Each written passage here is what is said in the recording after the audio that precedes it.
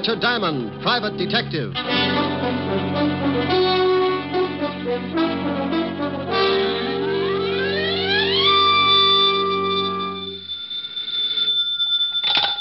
Diamond Detective Agency, surplus homicide, surplus hand grenades, black market embalming. Oh, Rick. Oh, Helen, what's with you? It's what's with you I'm worried about. What do you mean, what's with me? You know what's with you. Now, you stop that. That's my routine. I want that which you pilfered from the living room the other night, and I want it back, and I want it right away. Oh, but Helen, baby. Don't you baby me. Now, you get it down here. But I can't leave the office. I just got in. I haven't even washed out one sock. Rick, it wasn't fair when you stole that picture, and I've been embarrassed about it ever since. Now, I want it back. Oh, but, honey, don't be that way. It looks lovely. Can you see it? Well, sure. Got it right on my desk. Now, Rick, I won't have it. Now, look. If anybody asks about it, I'll say it's me. You never were a baby. You started with a beard and a low whistle. Honey, I had a baby picture just like it once, and believe me, from the way you're facing in the picture, you couldn't tell the difference between us. I'm lying on a rug. You probably had yours taken on spikes. Now, you bring that right over, or I'll tell everybody your middle name. Helen. I'll see you in 20 minutes, or I'll take a full-page ad in the Times. You wouldn't. 20 minutes. With the picture. Bye. Helen. Oh, dandy. Mr. Diamond? Yes, but I'm afraid you'll have to come back. I've got to take care of something that might mean my whole future as a private detective. I'm sorry. I won't keep you, but... Well, could you tell me the name of another good detective? There aren't any. Goodbye. Oh, please. I don't know where to go. Oh, now, well, wait a minute. I'm sorry. Something's really wrong, isn't it? Oh, well, that's all right, Mr. Diamond. You go on. I'll find someone. Look, I really didn't know you were in a tough spot. I've got enough time to listen. Oh, thank you. Who recommended me? My son. Oh, I've heard about you for several years. My name's Kirby, Mrs. Lenore Kirby. How do you do, Mrs. Kirby? Just how did your son know me? Well, he didn't know you well, only by reputation. He was a private detective also. Kirby? Bill Kirby? Yes. Wow. Now, tell me what's worrying you, Mrs. Kirby. Well, I don't know quite where to start. Bill has been acting strangely for the last month or so. What exactly do you mean by strangely? Well, he's changed. He's begun to act nervous and irritable. When his sister or I would try to find out what was wrong, he'd get angry. He got steadily worse. And then one morning, Gloria... Gloria? My daughter, Bill's sister. Oh, go ahead. Well, she went into his room. He was asleep, so she started to hang up his trousers. When she turned them upside down, a lot of money dropped on the floor. Oh? Well, what do you mean, a lot of money? Well, Gloria said there must have been several $1,000s. Mostly $100 bills. Did he have another source of income? I mean, besides the private detective business? Oh, no. At least nothing I know of. Mm-hmm. We're not wealthy, Mr. Diamond. Bill supports us with what he makes, and Gloria works as a secretary in a law firm, and I try to keep my house in order. Of course, I haven't been terribly well since the children's father died 10 years ago. I see. Then what happened? Well, Gloria started to put the money back in Bill's trousers, and he woke up. They had a terrible argument. Bill accused her of snooping, and she accused him of doing something illegal. The next day, Bill packed his clothes and left the house. He took a small apartment on 110th Street. Uh-huh. Now, what is it you want me to do? Oh, well, there's more to the story. Bill continued to send me money to keep the house going, much more than he'd ever contributed before. I went over to his apartment several times and asked him about the money, and every time there'd be an argument. Did he give you any kind of an excuse? No, he just said he'd run into a good thing, and that as long as it was helping out with the house, I shouldn't ask any questions. Mm-hmm. All right. Then what happened? Well, 3 days ago, Bill came over to the house. I could tell he was terribly worried about something. He gave me a package, told me to hide it until he came for it and not to open it. Then he disappeared. He didn't go to his office or his apartment, and I haven't heard from him since. Did you call the police? Well, I didn't want to. He's mixed up in something. Oh, Mr. Dunne, I'm sure something's happened to my boy. I just know it has. Look, Mrs. Kirby, I admit it sounds a little fishy, but you never can tell. Maybe it's a girl. Could be a lot of things. Where do you live? 984 Amsterdam Avenue. Oh, thank you. Now, you go on home. Take it easy. I'll let you know if anything turns up. All right. I'm sorry I don't usually cry like this. Oh, Mr. Diamond, about your fee. Mrs. Kirby? Yes. Do you cook? Why, yes, I'm considered quite a good cook. Well, if I do anything for your son, I'm a sucker for corned beef and cabbage. Now, go on home, and I'll keep in touch with you. Goodbye, Mr. Diamond. And God bless you. I'm afraid he knows me too well. Goodbye, Mrs. Kirby.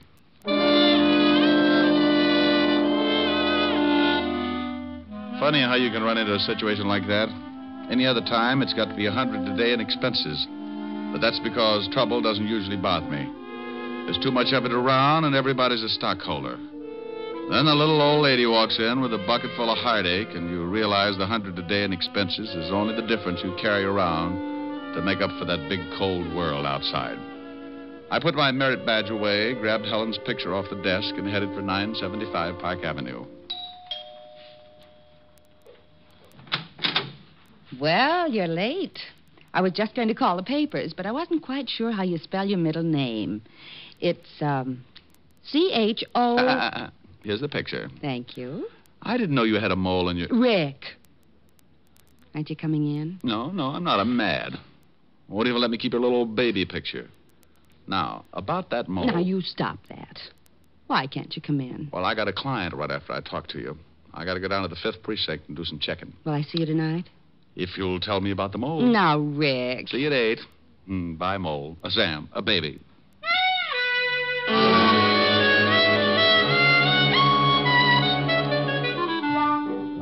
I left Helen and started down Park Avenue. Every private detective must get a license before he can operate, and the police department has to issue it. So I headed for the 5th Precinct Police Station. When I walked in the squad room, I spotted Sergeant Otis looking like he was headed for the elephant's graveyard. What's the matter with you, Otis? You're greener than a new lawn. Oh, hello, Shamus. I don't feel so good. No, as a matter of fact, you don't. A little pudgy around the shoulders. Ah, come on, lay off. I tell you, I feel sick. Let's see your tongue. Huh? Oh, Mm-hmm. well, how's it look? I don't know. But be careful who you show it to. Somebody's liable to think it's poisonous and kill it with a stick. Hello, Walt. Oh, no. Okay, I'm too tired to be scared off today. Who's dead and where? Not today, Walt. And what are you so tired about? We had a killing this morning. I've questioned every suspect in the whole state. Nothing. Who got dead? Maybe you knew him. Or Shamus. Kirby? What? Hey, how the devil did you know that? Just a guess. Guess my 38. Do you know something? I didn't know anything, Walt. Kirby's mother was just at my office. Oh. Yeah, oh. Well, you don't have to get sore. I'm not sore. Just wondering who's going to tell Mrs. Kirby. Otis went over there a little while ago. He saw the sister. The mother wasn't home yet. Oh, that's why he looks so bad. Yeah, I guess so. Wouldn't you? Okay, where's the body? Downstairs. You want to take a look? Not especially. I told his mother I'd do something for him, and right now I don't seem to be able to think of a thing. Get the killer. Help me. Okay, let's go down and take a look.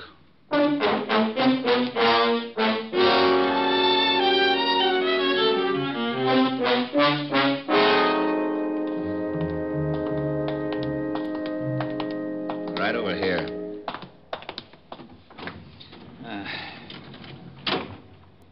Been in the river. Yeah. Put 4 slugs in him first, though. What kind of a gun? 12-gauge shotgun. Used a deer load. Anything on him? Just the usual identification. Okay, let's put him back. I don't know why he got knocked off. No motive, no nothing. The mother has quite a story. Yeah? She told me your son... Lieutenant! Lieutenant! Oh, no. Yeah? And here comes Malicious. Hey, we just got a call. Kirby's mother and sister just got beat up. Something awful. What? Come on, Walt. Well, this is crazy. First the son gets it for no apparent reason, then the rest of the family get beat up. I think I can tell you why the mother and sister got beat up. Yeah, why? Probably the package Kirby left with his mother. What package? I'll tell you about it on the way over in the car. Okay, Otis, okay. Come on, step on it. Lieutenant. Yeah. This time you can use the siren. Oh, boy.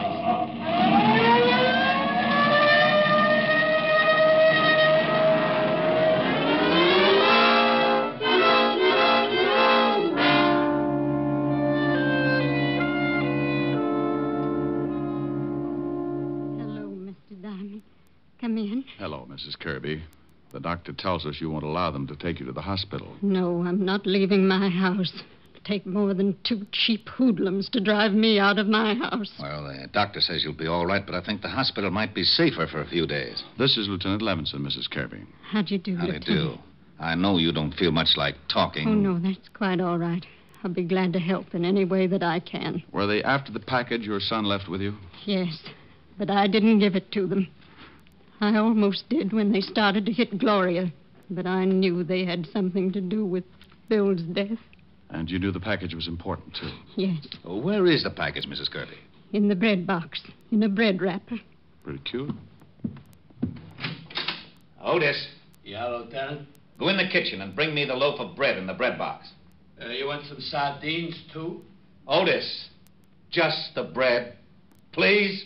Oh, okay.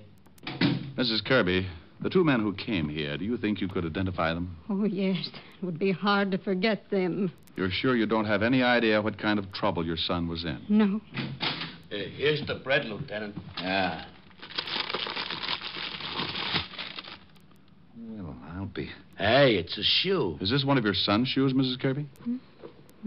No, he wears a much smaller size. No, that isn't his shoe. I don't get this. Nothing in it, just a shoe. A big one. What size is it? Hey, What's the matter? well, the shoe size on the inside, it says 6B and then 5 numbers after it. Well, if that's a 6B, Otis wears matchboxes. Oh, yeah? Otis. Oh, okay. I don't understand. Why would Bill leave a shoe and act like it was so important? Because it probably was very important. You think these numbers? Could be. Let's see. Well, if these numbers do mean anything, it sure isn't going to be easy finding out. Here's something, Walt. Yeah? Mm-hmm. Shoe's got new heels on it. It's been half soled. Otis. Yeah, Lieutenant. Take the shoe down at the station. Give it to the lab. See what they can find out. And then get the boys out and check every shoe repair shop in the city. I want to know where the shoe was half soled. Okay. Mrs. Kirby, you're sure you can't think of a thing that might give us a tip about your son? No, nothing, Mr. Diamond. Rick, I'm going down to the station. Find out about that shoe. And then I'll send our rogues gallery over so Mrs. Kirby can try and pick out the 2 guys who worked her over. Oh, check with me if you find out anything, will you? Right, Walt? Mr. Diamond, there's no reason for you to go on with this case. My son's dead. You can't help him now. I'm sure your business is very important. Mrs. Kirby, I said I'd do something for your son. Well, I was a little late. Now I'm going to do something for me. There's a killer loose, and 2 slobs who beat up women. I'm a little unhappy, Mrs. Kirby, so I've got to square this beef the only way I know how. First, I'd like to talk to your daughter.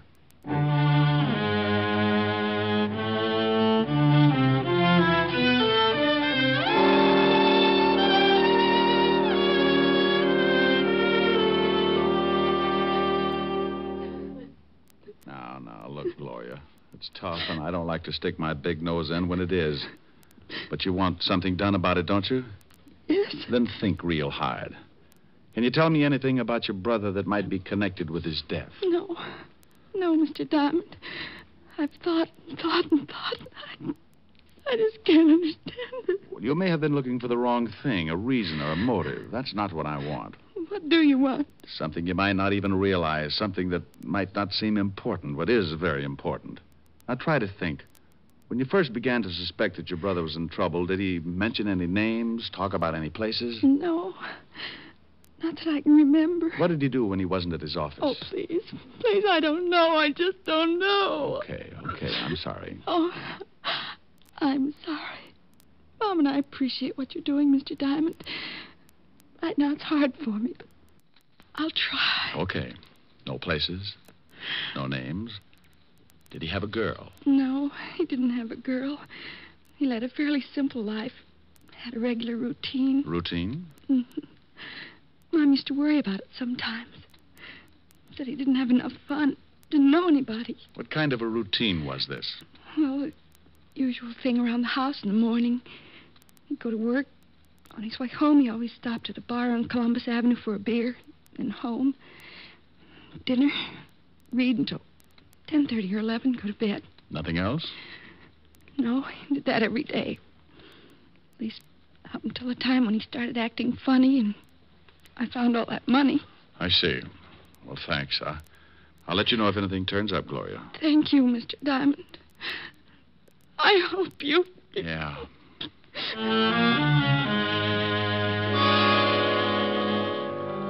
I left the Kirby house and walked out on the street. It was getting near 6 o'clock, and a light breeze was blowing the night in. It was turning cold, so I flipped my collar up and started for Columbus Avenue and the bar that Bill Kirby used to stop in for a beer. I turned down 88th Street, picked up speed to shake the chill out of my ankles.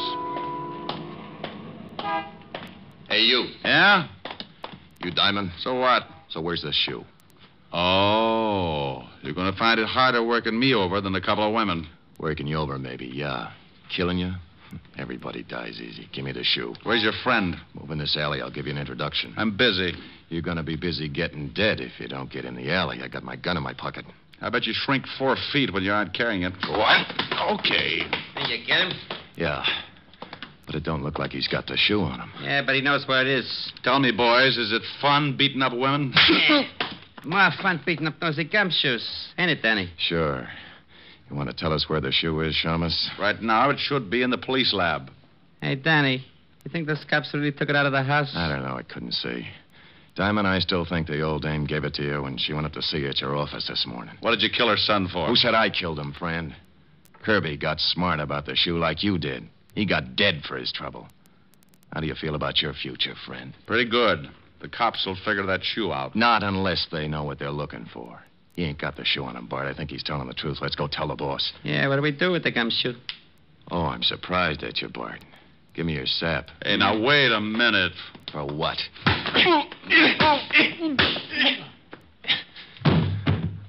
Okay. You gonna knock him off? I get a salary for killing. The boss ain't paying me to knock this guy off. I want to save him in case he thinks I should later on. Let's go. It isn't easy coming out of a fast beating. When the guy works you over slow, you don't go to sleep right away. Not until he wants you to, anyway. Then he taps you with a good one, and that's it. When he does it in a hurry, the first one's enough to stun a dragon, but for some reason he decides you need a few more. And, friend, that's when coma sets in. When I finally pulled myself out of it, my watch said 7 o'clock, and my head felt like a balloon with rice in it. I finally came around to a reasonable way of thinking and headed for the bar on Columbus Avenue. Yes, sir? Holy Ike. Give me anything with nerves in it and tell me where your phone is. Sure. You're a mess. Yeah, I know. Been advertising a popular cigarette. Been stepping out of thousands of store windows all over the country. Now, where's your phone? Right over there, the end of the bar. Hey, you want I should put some plasma in this drink? Oh, that was a Jim dandy.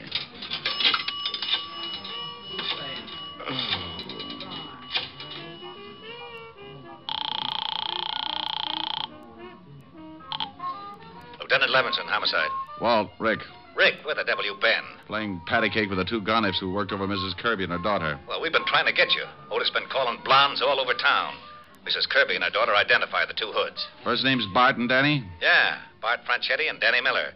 We have a pickup out on them now. They hurt you bad? Oh, I'll make it, but I'm going to ache for a while. What did you find out about the shoe? Well, we really got some fast action on those half-soles. Figured if Kirby picked him up in a shoe repair shop, it must have been somewhere in his neighborhood. We were lucky. We were right. Little shoe shop on Columbus Avenue. Columbus Avenue? What address? 695. Why? Because I'm in a bar right across the way. Huh? Can't see the shoe store now because it's too dark, but Kirby's sister told me you used to come in here for dinner. He could have watched it then. Oh, stay there. I'll be right over. Here you are, mister. Thanks. Did you know Bill Kirby? The shamus? Oh, sure. What do you mean, did I know him? He's pretty dead. Oh, no. He came in here every day, didn't he? Yeah, for a beer. But come to think of it, I ain't seen him since he left... Left you what? Nothing at all. Now, wait a minute. If Kirby left you anything, let's have it. If Kirby's dead, I'll turn it over to the cops. You want the badge? Oh, well, okay. Why didn't you say so? I got in the cash register. He told me if anything happened to him to turn it over to the law. Okay. Here. Just an envelope. Thanks. What is it? A name and address. Look. Lieutenant Levins will be here in a few minutes. Tell him I've gone to this address, 18 North River. That's down near the docks. Yeah. And tell him I've gone to find a guy named James Willis.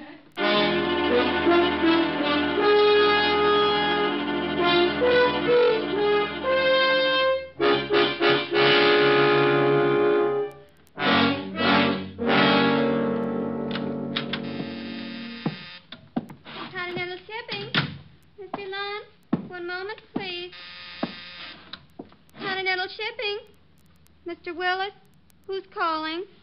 One moment, please. Honey, is Mr. Willis in? Yes. But the emergency hospital's on the second floor. I always go around this way. It makes people notice me. Which is Mr. Willis's office, dear? Right over there, but I'm afraid you can't... Here's the badge, baby. Oh, And don't ring him. yes, sir.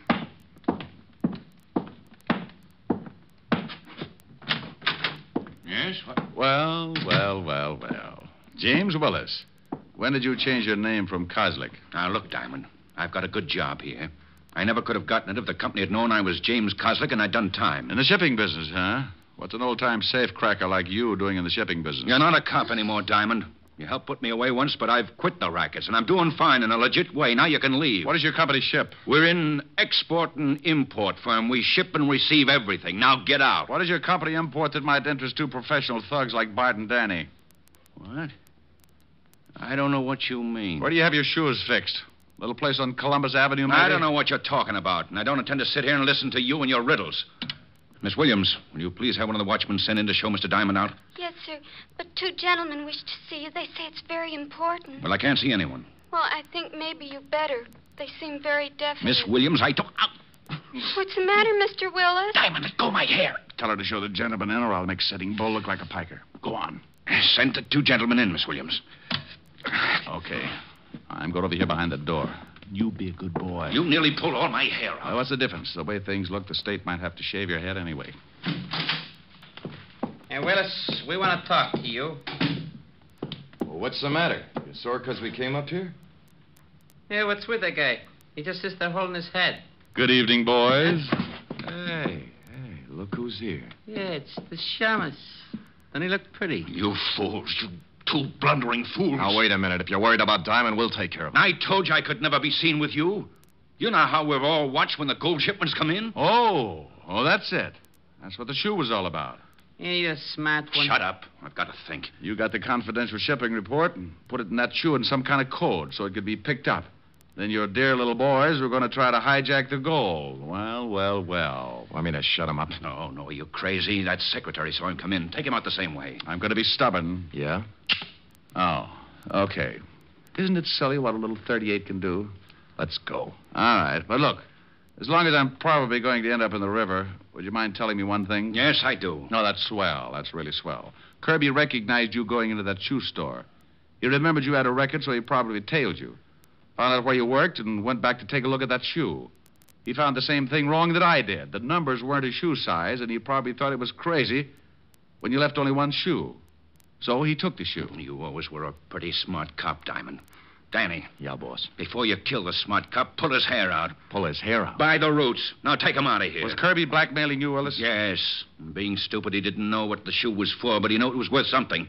Now, please, Danny, get Mr. IQ through that door. Move. Okay. I'm looking for a Mr. Willis, miss. Yeah, what's funny, shamus? You boys are in for a big surprise. Oh, Mr. Willis must be free. Here they come now. Just keep walking, Shamus. Nothing's wrong. Oh, are you gentlemen through with Mr. Willis? Yeah, Fatso, go on in. He'll see you. Thank you. Let's go, Shamus. Oh, one more thing. Yeah, now what? Duck, Rick! Thanks, Walt. And you take it easy, Bart. I ain't going from the gun. I ain't doing nothing. Please, don't shoot. Walt, James Willis is really James Kozlik. I'm going in after him. Well, here, Cat, you'll need a gun. Is he in there? Out the window. I went over to the window fast and spotted my man just dropping down off the fire escape. The building fronted on a long dock, and Willis had 50 yards to go before he could find cover. Then I said that stupid thing. Willis! In the name of the law, stop! Well, he didn't stop in the name of the law, so I rested my arm on the windowsill and led him about 2 feet. At 50 yards, a running man can be hard to hit with a .38. Sometimes. You get him, Rick? Yeah. See you down at the station.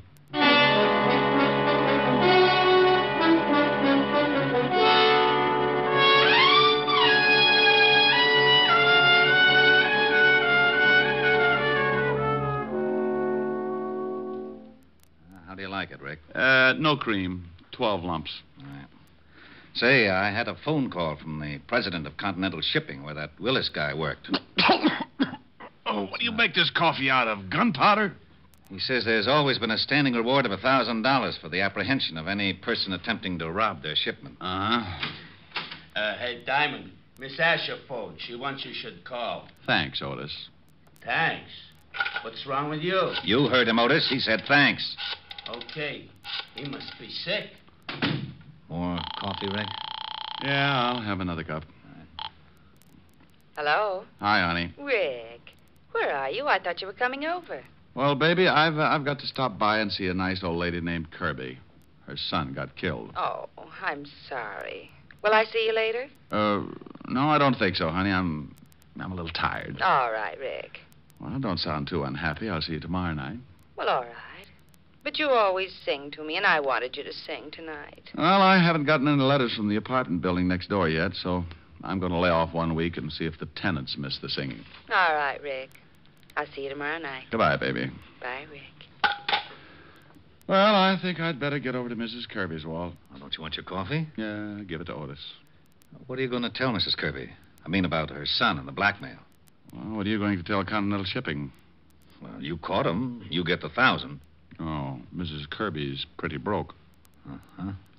Kirby was the one who really spotted the play. Yeah, but if I say anything about the blackmail... What blackmail? Huh? Oh, yeah. Yeah, come to think of it, that was another case, wasn't it? See you later, Walt. Rick. Yeah? Oh, nothing. Be a good boy.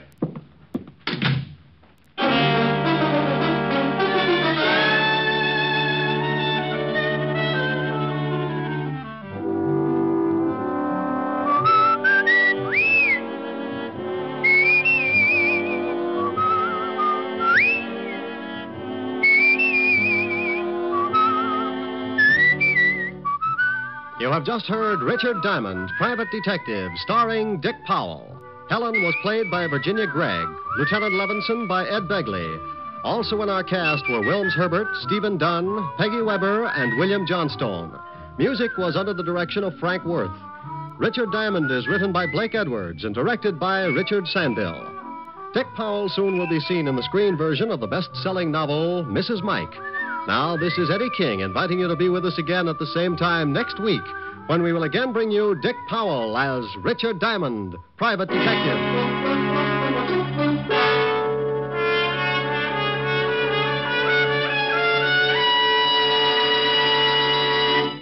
Saturday night brings some of the week's best radio entertainment when you tune for the stars on NBC. Stay tuned every Saturday for a great lineup of programs, including Hollywood Star Theater, Ralph Edwards' Truth or Consequences, Your Hit Parade, A Day in the Life of Dennis Day, The Judy Canova Show, and Grand Ole Opry.